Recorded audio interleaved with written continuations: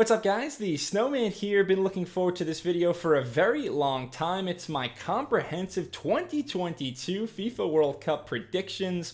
I've already done 8 group previews for all the groups. Please check those out if you want, but this is going to be more of an overarching look at the World Cup. I'll go through all the groups and predict which teams make it through to the knockout stage, and then I'll fill out my knockout bracket and share with you guys who I have lifting the World Cup trophy on December 18th. Let's kick it off with Group A. This is the one group where I'm going against the grain and not picking the favorites to win. Senegal is my pick to finish in first. The 2021 African Cup of Nations champs, a very strong defensive DNA with players like Koulibaly, Gay, and Kouyaté. So much of Senegal's success will depend on the health of their talisman Sadio Mane. Hopefully he can recover quickly from his leg injury. Mane second in the Ballon d'Or voting this year, the creative force behind the Senegalese attack. Then I have the Dutch in second. Too much talent not to advance. Van Dijk in the back, Frankie de Jong, the star in midfield, and Memphis Depay, the target man up front. I like Ecuador to make some noise with their pace on quick counterattacks, but just 2 wins in 9 matches in 2022. I've got them and Qatar failing to advance out of the group. Qatar will have the home field advantage, but they're the first host nation to be making their World Cup debut since the very first World Cup in 1930. Not enough firepower for the home team. Group B is going to be super tight. I just barely have England edging out the US and Wales for the top spot. England coming off the impressive run to reach the Euro final last summer. Manager Gareth Southgate has a lot of fun pieces to tinker with up front. Kane, Sterling, Foden, Grealish, and more. I'm not too worried about them in the group stage. USA-Wales is a complete toss-up to me. I chose the United States because of their depth, specifically in midfield and attack.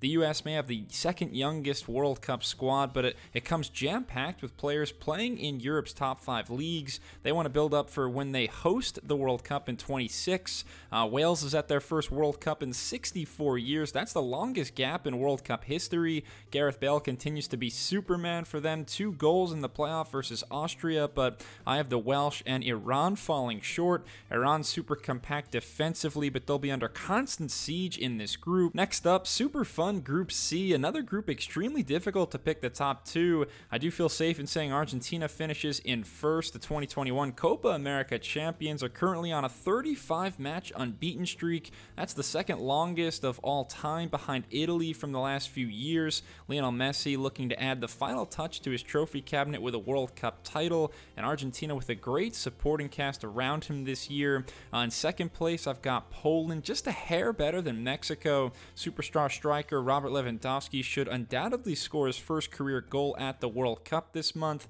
They looked great in the playoff versus Sweden. Mexico, I'm not entirely sold on. It was a sluggish CONCACAF campaign from them. 0-2-2 in the 4 matches versus the US and Canada. The Mexicans have decent build-up play, but lacking in the finishing department. And then I have Saudi Arabia in the basement of Group C. The next group has the reigning world champions in it, France, the favorites in Group D. Despite the key injuries to N'Golo Kante and Paul Pogba, I like France to win their group. Yes, their 6 midfielders only have a combined 60 caps to their names, but the attacking riches will make up for that lack of experience in midfield. The Ballon d'Or winner Karim Benzema leads an exciting front line alongside Mbappe, Griezmann, Dembele, Coman. The list goes on and on.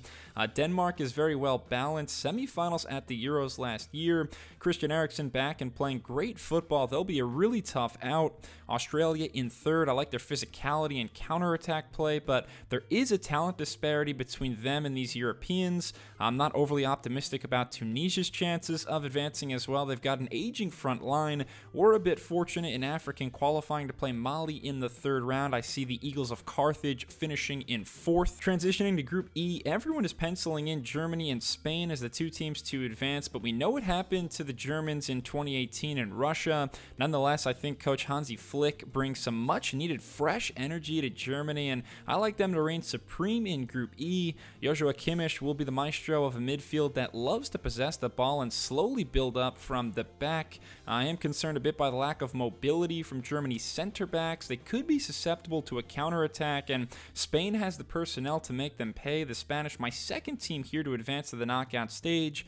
No David De Gea or Sergio Ramos, but they play a similar aggressive possession and counter-pressing style as Germany. Keep an eye on the 19-year-old phenom Pedri in midfield. midfield. Japan's going to be patient, but I don't think they have the forwards to make these two former champs pay. And then Costa Rica, the final of the 32 teams to qualify for the World Cup. Goalkeeper Keylor Navas will have to make a lot of saves for his country to have a shot. Group F is wide open. This might be the only group where I can legitimately see all 4 teams making it through to the knockout stage. Belgium has lower expectations than 4 years ago when they finished in 3rd place, but Kevin De Bruyne is in sizzling form for Man City. Romelu Lukaku is healthy enough to be in their 26-man squad. I've got Belgium in 1st, but I worry about their elderly backline, Vertonghen and Alderweireld, especially against such a quick team like Canada. They're back in the World Cup for the first time since 1986. The Canadians finished on top in CONCACAF qualifying. So much pace on the flanks with Buchanan and Davies, Kyle Larin and Jonathan David, the finishing men up top. Canada gets out of the group for me. Croatia in 3rd, despite Luka Modric still playing at a world-class level in midfield. Kovacic and Brozovic join him to form a truly elite triangle in the center of the pitch. And even Morocco, who I have in 4th, has a real puncher's chance to make it out of this group. You guys have left plenty of comments about Morocco being underrated on my Group F preview. As for Group G, plenty of quality on display here. Brazil was nearly flawless in South American qualifying as they went unbeaten in 17 matches. They're stacked at all 4 levels. Brazil, kind of known in the past few World Cups for being all flash, but no substance in the big moments. Well, this squad has a lot of toughness, a lot of bite with guys like Casemiro and Marquinhos. Neymar could pass Pele as Brazil's all-time leading scorer with 3 goals in Qatar. Serbia and Switzerland is so tough to call who finishes in 2nd place, but I like Serbia just a little bit more because of the attacking options. They play exciting, free-flowing football. Switzerland always so consistent, at least the round of 16 at their last 4 major tournaments. Granit Xhaka in tremendous form, but I have the Swiss in 3rd. And then just a really tough draw for Cameroon. They're not in great form. Recent losses to Uzbekistan and South Korea lead me to believe that they'll finish bottom in Group G. Last group to discuss, a very fun one with rematches galore. Uruguay and Ghana with that memorable quarterfinal in South Africa in 2010. Also, Portugal and Uruguay met in the round of 16 4 years ago. Those are the 2 teams I have advancing in Group H. Portugal should come out with a strong sense of urgency, wanting to win this group and avoid Brazil potentially in the round of 16. I love Ruben Diaz and the elite back line of Portugal. There has been some controversy lately with Ronaldo. He's not in his finest form, but Cristiano aiming to be the first player ever to score in 5 different World Cups. I like Uruguay's chances too. They're kind of at the end of a golden generation with guys like Suarez, Cavani, Godin, and Muslera. Maybe the 24-year-old Federico Valverde that does the heavy lifting for them. Ghana in 3rd place. They'll be young, energetic, and fearless. The last African team to make the quarters of the World Cup back in 2010. And South Korea in 4th. So much depends on the health of star striker Son Heung-min. Regardless, they'll be very difficult to break down. So that's how I see all 8 groups shaking out. This is my knockout bracket starting out in the top left. Just like in 2010, I have the U.S. bowing out in the round of 16 to African opposition. Senegal to get back into the quarterfinals. Argentina 2-0 winners over Denmark. They've got the 2nd best odds to win the whole thing after Brazil, and those odds have gotten better and better in their favor the last couple of weeks. Germany over Canada. Not enough experience for the Canadians as they experienced some growing pains in the city of Al Wakra. Brazil versus Uruguay. That's been a World Cup final in 1950. A Copa America final on 4 separate occasions. I've got Brazil escaping in extra time. On the right half of the draw, Group A runners-up Netherlands will upset the Group B winners England. There's a lot of buzz about 19-year-old Xavi Simons. I think he becomes a household name after this match. France will take care of business against Poland as they try to become the first repeat champions since 1962. I've got Belgium winning a dramatic match over Spain 2-2 after extra time and a penalty shootout. You might remember Spain lost to Russia 4 years ago in penalties, one of 4 shootouts from 2018, and Portugal gets their revenge against Serbia 2-1.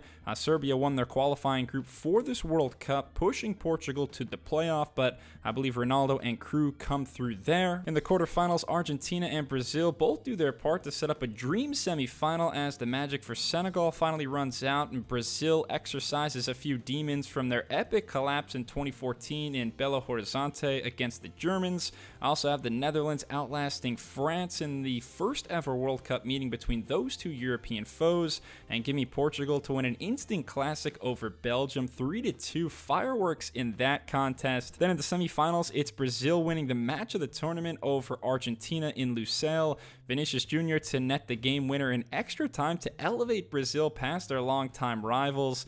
Such a shame that Brazil and Argentina wouldn't be able to meet in the final if they both win their groups. I definitely see them as the two strongest sides in this field. In the other semi, I've got Portugal over the Dutch, 1-0. Again, I love the defensive depth for Portugal, even if they sustain an injury or two. Diaz, Danilo, Pepe in the middle, and some great fullbacks too with the likes of Cancelo, Dalot, Guerrero, and Nuno Mendes. They should be really solid in the back, solid enough to stifle the Netherlands, which brings me to my final, Brazil versus Portugal. Of course, it was Portugal that originally colonized Brazil back in the year 1500s. These nations go way back. In the end, I think Brazil is the victor in this star-studded matchup.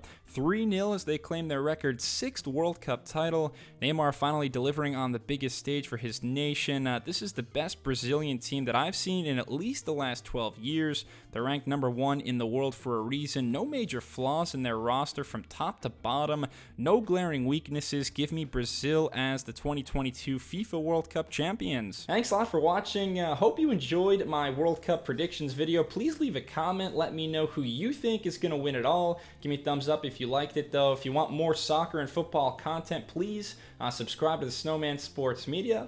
I'll be back very soon. Definitely going to do a World Cup recap video, so be on the lookout for that, and much more to come. Cheers.